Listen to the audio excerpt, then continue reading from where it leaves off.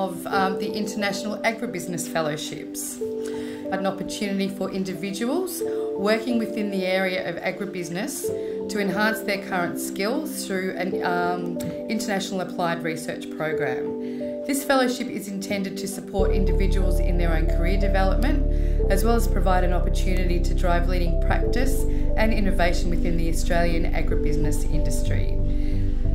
Presenting these awards will be John Baker, CEO of the former Food and Agribusiness Solutions organisation. Now that organisation closed its doors a number of years ago, but very, very generously bequeathed funding to ISS Institute, and we have been delivering fellowships as a legacy to the work that that organisation did, and we thank them for the generous support we've received over many, many years.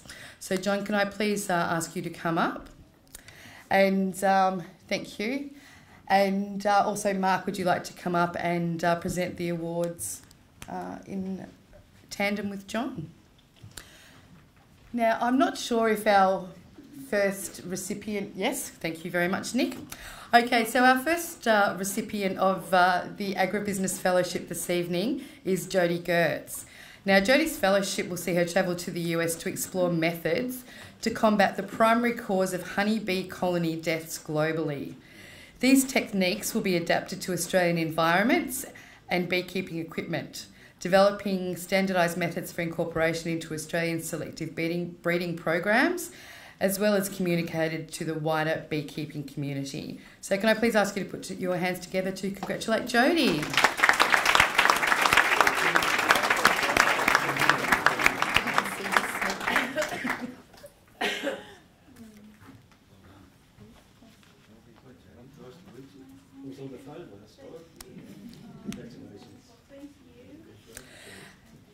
And our second recipient this evening, Emma Knowles. Now, Emma's fellowship is going to focus on sustaining and increasing the authentic art of dry stonework in Australia through the development and implementation of an onshore accreditation system that reduces the need for people to have to travel to Europe to gain certification. Through this process, she hopes to help create employment opportunities for unemployed people in rural areas, with a focus on particularly on women and people from Indigenous backgrounds. So can I please ask you to all put your hands together and congratulate Emma.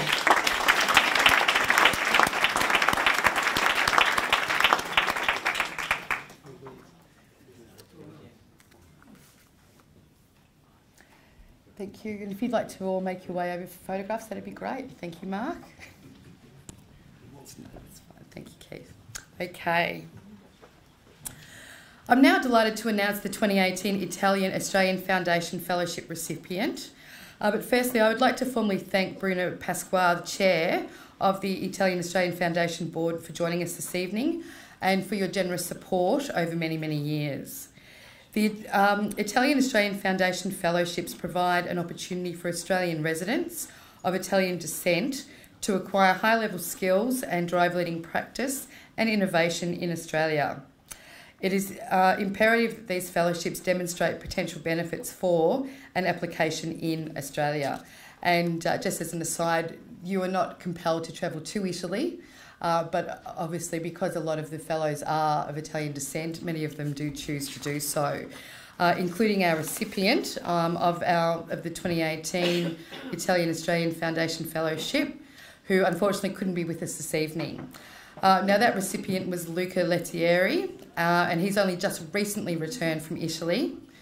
Lucas's fellowship gave him the opportunity to travel back to southern Italy, the birthplace of his father, to investigate the tradition of peasant Italian folk art and craft, specifically as it relates to furniture making.